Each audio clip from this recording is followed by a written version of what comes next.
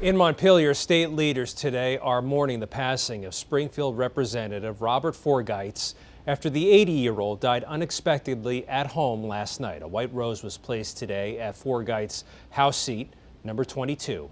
He grew up in Brandon, served in the Army, and worked as a bank executive and later as Springfield's town manager.